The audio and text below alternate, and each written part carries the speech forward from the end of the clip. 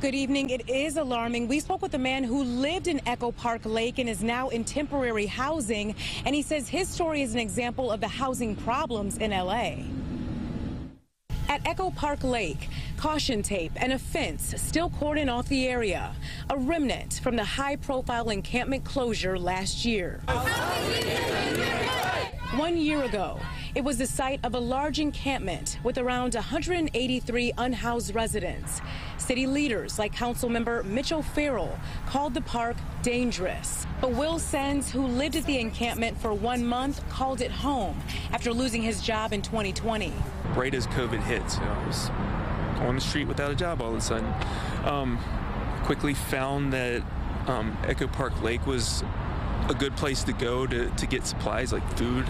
But the park was shut down, citing safety concerns. It was a searing moment in, I think, the collective memory of Los Angeles.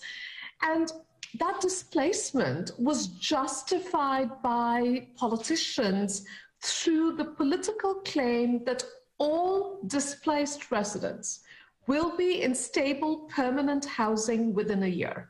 UCLA researcher Ananya Roy tested that claim by following the residents and monitoring data from the Los Angeles Homeless Services Authority, or LAHSA. And after 1 year of tracking, our findings, as you know, are pretty dismal. The UCLA Luskin Institute's report shows out of the 183 residents, only 17 ended up in long-term housing. 82 disappeared from LAHSA's radar, and 48 are waiting for permanent housing. On top of that, 7 people have died. The shelter and housing resources are simply not there in Los Angeles, so people are being shuffled. Including Sens. He was offered temporary housing at the LA Grand Hotel downtown, still waiting for permanent housing 1 year later, exhausted with the city's process. They don't have it covered, and where is all that money?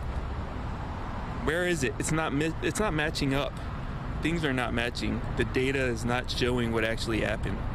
Councilmember O'Farrell denies the claims wholeheartedly, saying, quote, "It is beyond absurd to claim that Echo Park Lake, where people were living in squalor and filth in an environment that included rampant open-air drug use, at least 1 drive-by shooting, and at least 1 machete attack, reported prostitution, reported trafficking, and 4 deaths, was somehow more humane than living in a safe, secure, managed environment."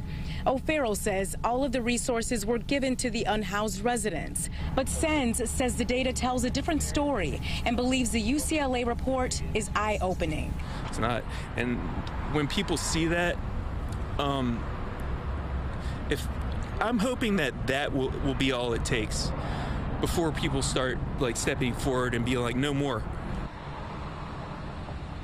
The UCLA research team says they plan to continue to monitor these sweeps to see if people are receiving housing.